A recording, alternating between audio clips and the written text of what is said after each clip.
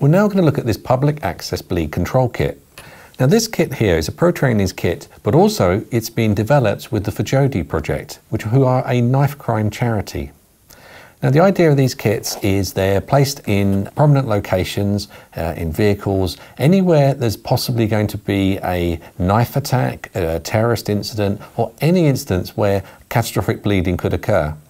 So these kits are being put into shops, restaurants, pubs, railway stations, and also in the external bleed control kits, or with the AED unit, so they're accessible to the general public.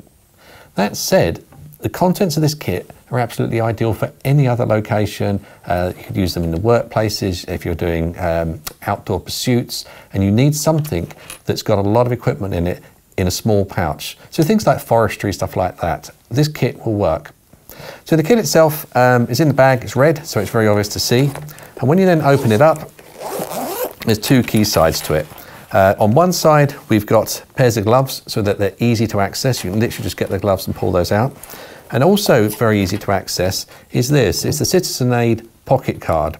And what this does is it very easily and quickly in picture format tells you what to do with different types of emergency you're likely to come across. So down here you can see all the different areas of where it covers.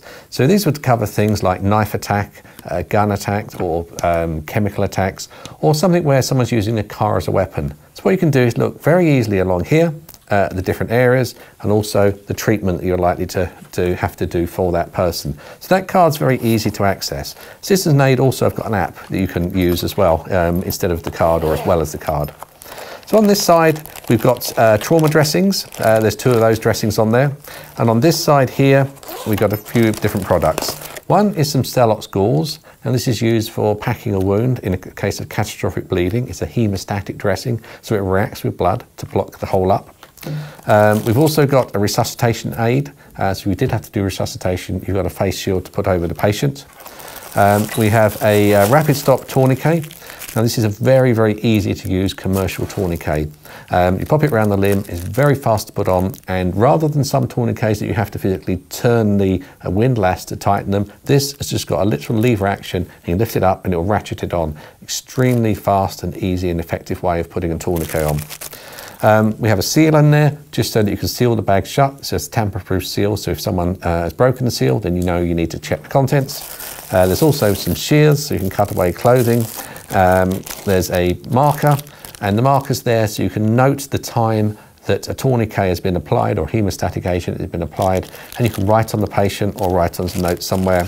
And finally in here there's a silver foil blanket, because it's really important in the case of a catastrophic bleed to maintain the patient's temperature, because if the temperature starts dropping, then that can affect the body's ability to actually heal. If you're interested in any more information about these kits, or you want to place them in your community, then contact us on supplies@protrainings.uk. Also, you can see these products on our website, which is firstaidonline.co.uk.